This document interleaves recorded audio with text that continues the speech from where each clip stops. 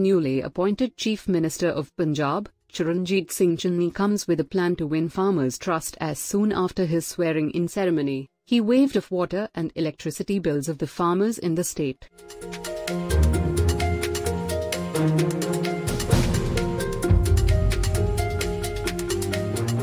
Addressing his first press conference after taking the oath as CM, Channi said that the party is supreme, not the Chief Minister's post nor the cabinet. The party is supreme, not the CM or the cabinet. The government will work as per the party's ideology.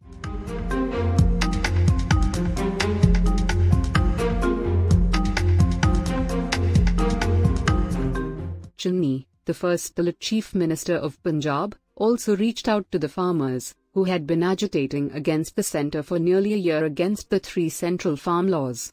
He announced that his government will waive the water and electricity bills of the farmers of his state.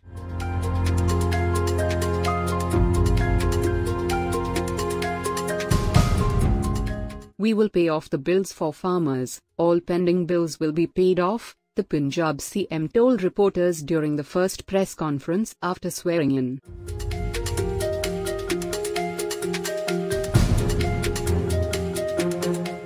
I have been a rickshaw puller myself. I won't let anyone hurt the farming sector. I will appeal centre to repeal black laws. I fully support the farmers' struggle, CM Charanjit Singh Channi said while extending full support to the agitating farmers.